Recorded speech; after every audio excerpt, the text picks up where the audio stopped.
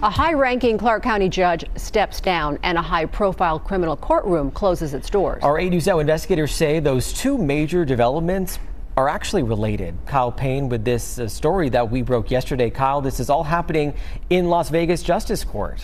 Denise, David, it's the politics of the criminal justice system in Clark County coupled with the politics of election season, as two candidates running for the same seat have predictably opposing views about a major issue.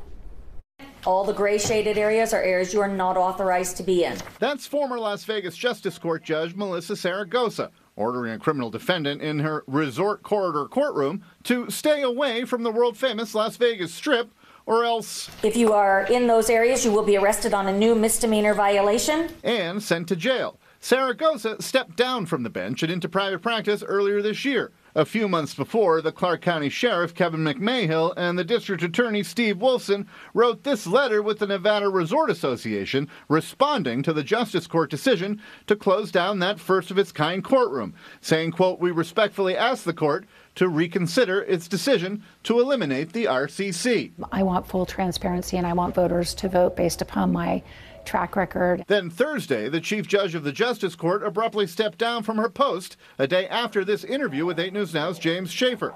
Judge Cynthia Cruz still running for office, but no longer chief judge. And her opponent says Cruz's resignation and the strip court closing are no coincidence. I think large in part that's due to a lack in strong leadership.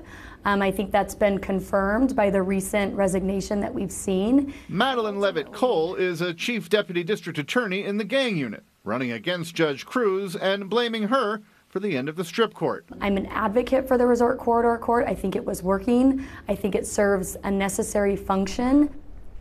Judge Cruz sent me a statement this afternoon saying her opponent is both incorrect and completely off base, and that the court closed only after a vote by all Justice Court judges. You can read that whole statement on 8newsnow.com. David.